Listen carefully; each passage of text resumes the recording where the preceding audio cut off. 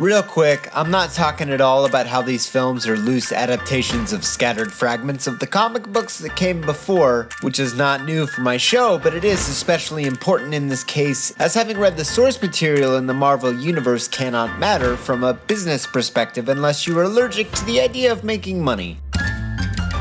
It is not possible to make something on this scale and have any belief that the audience will be familiar with literally any of it. You have to believe that every movie is their first movie. That's how Marvel wins almost every time. The two lowest grossing movies of this iteration of the Marvel Cinematic Universe are The Incredible Hulk and Ant-Man. Hi, I'm Scott. They mean less, and they made less. When they mean more, they make more. And different directors and writers use the comics for inspiration for a lot of things, but they combine characters and pick and choose traits from old books to deliver their story within the restriction of the universe. It is surprising the caliber of talent these films seem to attract. Famous people like having fun too. Travel back with me to the past. It was a year known as 2014. I remember in that year there were Sony rumblings of a Robin Hood shared universe, and I remember distinctly having the feeling that, uh-oh, we broke it. Sony also had a Spider-Man shared universe cooking where the Sinister Six were going to get their own movies, a plan that apparently they're still trying to do because reasons. Have you learned nothing, Tom? The Amazing Spider-Man is a microcosm of that problem. It's trying to create a shared universe out of a subset of a larger and encompassing shared universe. I.e., Spider-Man wasn't in the MCU at the time, so they'll just make Spider-Man its own MCU. They kind of forgot to make films, not Sony advertisements, canceling the plans for a universe that would have allowed for a Sinister Six movie, and I'll just point to the Suicide Squad movie and say you broke your villains in the same motion that you failed to make them heroes. Please don't touch me. Please don't touch me. The meat on the dramatic bones matters. Like Loki could be in a villain team-up movie because he's, as Avril Lavigne would say, let me come at the universe thing in a weird way. Deadpool and Logan are two individual films that worked, but it's kind of impossible to put Deadpool and Logan into the same movie and have that tonally fit both characters simultaneously. And that's the rub. Marvel designs ideas that work on their own and then combine into larger and larger things. Like a quilt they're all making together. I'm not really even going to talk about the action set pieces in these action movies. More so, I want to talk about all the boring melodramatic bits in between all the action. The subtext and the, you think I'm joking but give me a minute, nuance. And I'm really going to lean on that quilt metaphor. How do you make a shared universe? It's a marvel anyone has.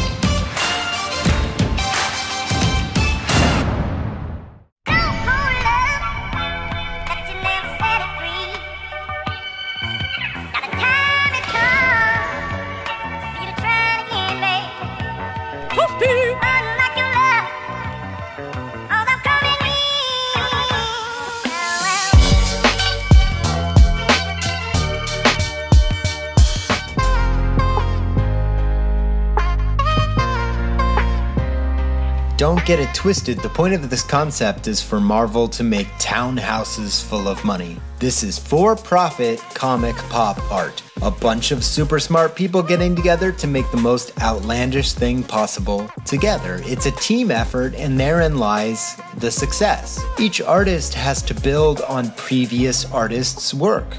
But if we're gonna make our quilt like this, first we have to ask ourselves about the scale of how big we wanna make it. Marvel decided the answer to how big they were shooting for was, how dare you deign to speak to a god?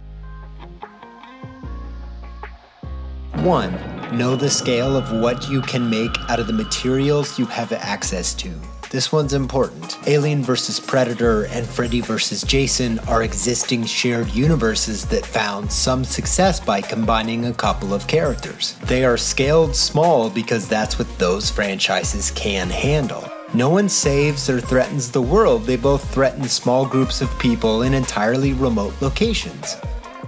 Second thing, set your stakes to match the scale from point 1. i.e. don't start with Spider-Man surfing inside of a robotic pinwheel in lower Earth orbit. Start with like Iron Man, Hulk, Captain America, Thor, little stories. Hey, here's a funny sentence. Marvel hired Kenneth Branagh to make a film about superhero Norse mythology, and in the grand scheme of things, he made the most subdued film out of all of them. Get to know the characters, deepen them over time, learn from your mistakes, get better. Conversely, don't try to sell us on monumental conflicts if you've deprived us of relatable human struggles to anchor us to the people of the world, which takes like 10 years apparently. Marvel started building to get to a scale of 6, something at the time no one had ever done. I mean, 6 superheroes in one movie? What fools we were! It was a milestone. This shot was historical, though adorable in hindsight. Now it's all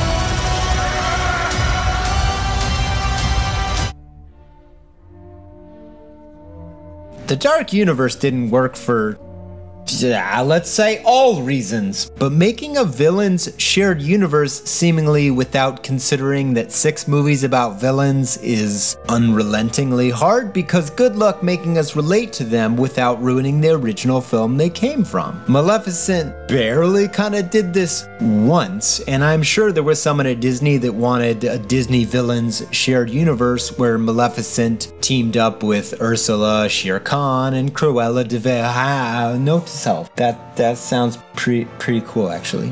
Third blomp, anchor us to the people.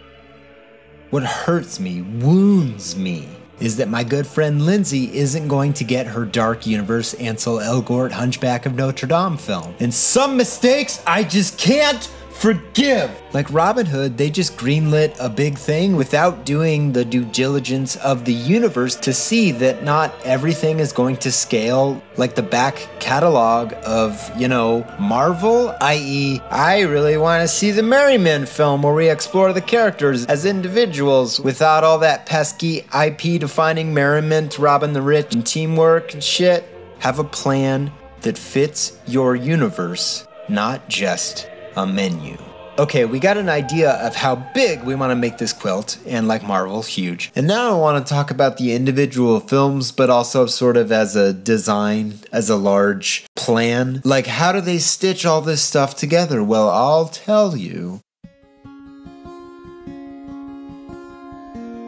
I'm gonna give you the recipe for a single Marvel film, and we'll begin stitching our shared universe quilt together from there. This is my favorite part because we're gonna recognize how ridiculous this is. Ready?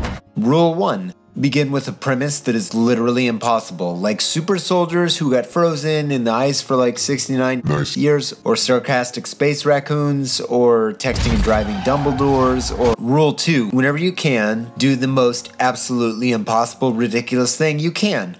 Always. Rule 3. Okay, now ask with a straight face, how would somebody react to this? Example. A super serum that seemingly manufactures matter out of thin air, creating a super soldier out of little Stevie 90 pounds who is frozen for almost 70 years, who's best friends with a dude who seemingly dies on a pretty conclusively life-ending fall, but is actually apprehended and turned into a reprogrammed super soldier with a Jack's arm,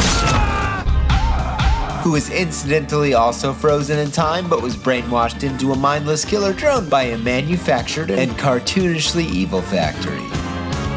The likeliness of that happening are, as we are taught in school, 270 duodecillion to 1. I rounded down. That's all played with the straightest face. Steve, a person who is committed to dying for a worthy cause, goes down with the ship not once, but twice. He's such a loyal friend that he breaks through a cartoonishly evil organization's deprogramming of Bucky with his loyalty. They're all like that. They switch genres and deepen characters practically every time, to the point they actually start to feel like relatable people who are, mathematically speaking, the least relatable person on the planet because their entire life is impossible. We definitely take this for granted the number of times, not all the time, but the number of times this has given us genuinely worth watching films. Agility plays a big part. Big studios wouldn't have made Thor Ragnarok and Black Panther back to back, 2 of their best films. No big, reboot one of their major franchises while making a film unlike anything else. No risk there, and it all still fits the brand. The agility matters. They're letting the artists speak. The Russo brothers, Ryan Coogler, James Gunn, Anna Boden, Ryan Fleck, Joe Johnson, Kenneth Branagh, Taika Waititi, Jon Favreau, Shane Black. They're getting better while simultaneously expanding the universe ever and ever outward. They make us care. Black Panther is the biggest superhero on the planet right now. I'm into the Marvel playbook because, yeah, it's easy to be cynical about superhero movies right now, but they're still crushing it. 10 years into this experiment, they're making their best stuff. That's remarkable. They are making decisions beyond anyone in their field, and I am recognizing the collective work for that reason. They succeed by being agile, much more than the typical studio would be. Kevin Feige has been there since day one. Dude was an associate producer on Blade and X-Men. Now he heads up literally one of the biggest studios in the world. And he does it by letting the artists speak through their characters. If they keep doing that, the success will continue. Holding this quilt together are the characters and the artists. And I want to talk about just one of those characters for a minute.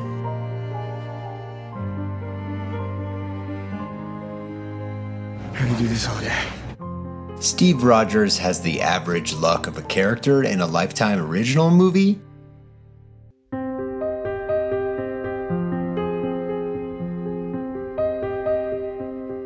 He sinks his teeth into pathos like a vampire on speed. And he's one of the best things that Marvel has to offer. His arc is sweeping. He joins the army as an idealistic young man wanting to do the right thing. He starts in a binary world of good and evil and fights so many battles over so many films. And I realize I haven't said this yet in the episode. I understand this is based on a lot of comic storylines and other things, but it's the way they pick and choose the jumping off points and then hand that to the artists that I find life affirming. By the time Civil War rolls around, he's embraced the finer tenets of nihilism, and he finds himself in a situation where he questions the very nature of good and evil because he has to wallow in the gradations of it, like accidentally killing people, and Steve has precious few people left, fewer by the day. Time robbed him of the life he earned. Now he is a man consumed by his pathos. He is driven to do the right thing because the plot creates a hero that lives to serve, because he'd lay down and cry himself to dead if he didn't have people to save. Steve is never not sad, ever. That's the level you gotta work a shared universe at. That's why Marvel is the bar. They think about this stuff. I'll admit, imperfectly, but before you tut me with all the stuff they're getting wrong, they're getting a lot of stuff very right. They find themselves mattering in powerful ways more than they don't. Exciting things. Important things from perspectives that offer insight into the nuances of some of history's greater injustices. While still being a super fun Marvel superhero film, Ryan Coogler made a nuanced portrait of the ramifications of reckless, unjust imperialism while simultaneously competing in the Marvel Kentucky Derby, where the horses are armed with swords and have exoskeletons. Like, how did you do both things? I can't imagine anyone succeeding at a higher level than Ryan Coogler managed to do. It's a phenomenal achievement and a film that stands exceptionally tall, and it still toes the Marvel line and does all that crossover stuff. Creed was an exceptional rebooting of the Rocky canon, but Black Panther is an actual cultural moment, and unlike Creed, it's actually getting rewarded for that. Ryan Coogler can make literally anything he wants now. He could reboot Xanadu right now, and I'd be all about it. Ryan, don't listen to me, but do it. Marvel built an absolutely mammoth tapestry, each artist adding to it and deepening this neon fantasy indulgence with their pop art contributions. That's it.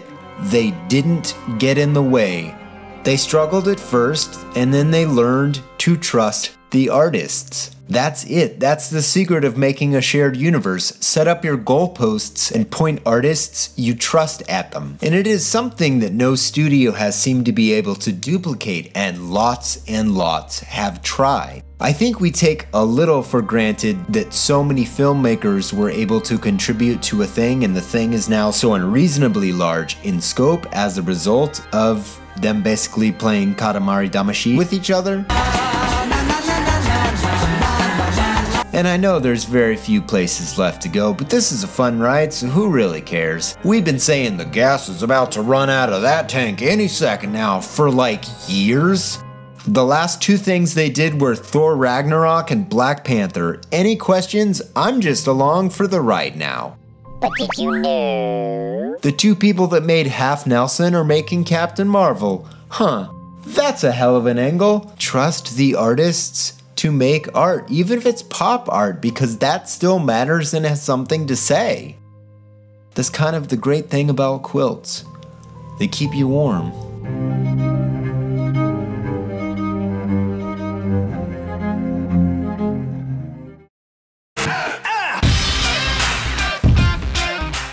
Hey everybody, we did it, we're alive. Just like Alex Podgorski. That's what I'm always saying about him. That boy's alive. Or girl, or whatever you choose. I'm not here to tell you what to do. Hello Patreon and everyone. These are all the high tier Patreon people. If you'd like to support me on Patreon, please go to patreon.com/moviesofmikey. That funds all the great stuff you see on Filmjoy, so please go check that out. Like and subscribe to this channel, like this video. Just like I like Mark Lux and Sam G and TPR Jones and Jess Johnson and William Dixon and Lord Hask and Andrew Hackard, especially Andrew Hackard. I just think about Andrew Hackard all the time. And Ben Patton, but I do think about Ben Patton all the time. Next episode is going to be Thor Ragnarok. I'm very excited. It's about specifically how they rebooted it and how they built that into the new Marvel canon. Just like Amy B, she's the next Marvel superhero. Doesn't even make any sense. What's up, Adam Muto? Hey, everybody. Here's the thing you could do to really help us out. This is not a joke. I know you hear this all the time on every channel to smash that subscribe button and ring that bell. 2018 is a very interesting thing. You need to ring that bell. That really helps. Been getting word from a lot of people that watch this show that they're not being told when it's up anymore, and that sucks. So, not kidding. I mean, I'm just talking over a bunch of names like Gurman Sidhu, Jack Anthony Payton, Carlin Kendrick, Charles Barker. Just minimize the what is the word? Whatever. Where you unmaximize the video. Just click that bell. Just do it. Click it. Click that bell right now. Aaron DeBerry did. I can't confirm that, but he might have. Yeah. So this is really fun. Going every 2 weeks. This is really hard. Thank you to all these incredibly patient patrons you have scrolling by here. Again, patreon.com/moviesofmikey if you would like to contribute and possibly have your name up here, and then I'll make jokes about your name, Patrick Mahoney. Yeah, Patrick. Worth the price of admission right there. Because I said it. No, thank you all so much. This is so much fun. I love making this show. Every 2 weeks is kicking my ass a little bit, but I think the show is actually kind of better when my ass gets kicked. So why not? Let's see how this goes. Thank you all. Smash that sub, ring that bell, and tweet things at me at Mikey Face. Be like, hey, bud. Oh, I'm out of time. Sorry, bye. Perfect lane.